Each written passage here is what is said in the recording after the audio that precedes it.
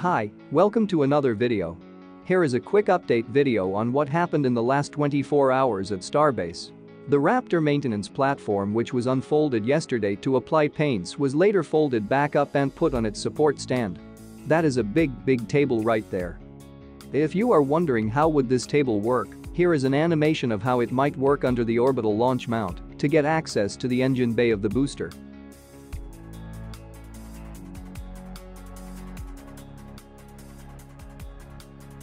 Late at night, a Raptor engine was spotted leaving the production tent and headed inside the mega bay, where Booster 7 is undergoing repair.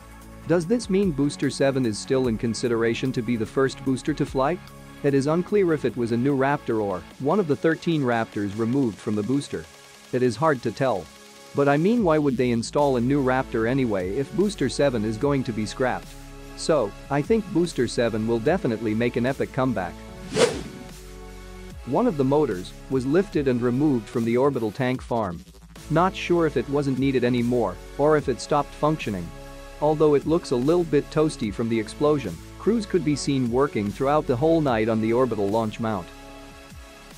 Lately, chopstick arms also have been getting some attention. Multiple man lifts could be seen working on it. Well, that is it for now. Be sure to like the video and subscribe to the channel for daily SpaceX related update videos.